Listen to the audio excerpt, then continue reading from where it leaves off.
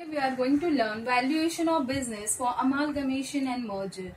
This valuation of business is done on the basis of valuation of goodwill and valuation of shares.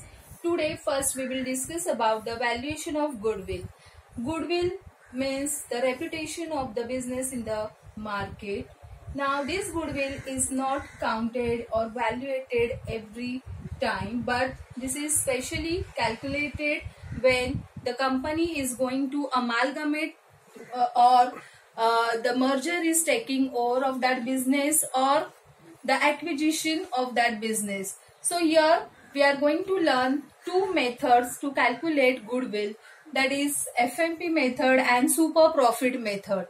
Now what is meant by FMP? FMP is a future maintainable profit.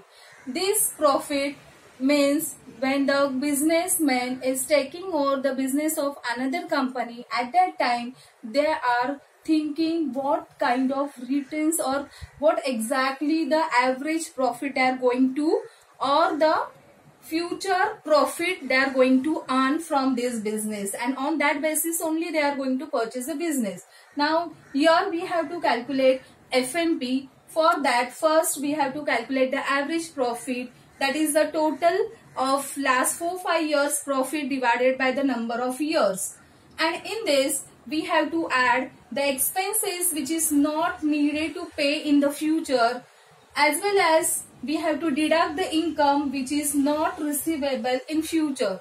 So accordingly we will get the adjusted amount, and that is known as future maintainable profit.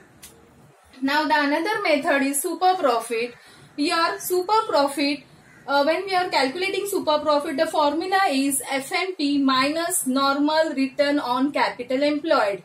So what is capital employed? Capital employed means the assets minus external liabilities minus non-trading assets. That gives you the trading capital employed. Okay. అది stop ఉండవు.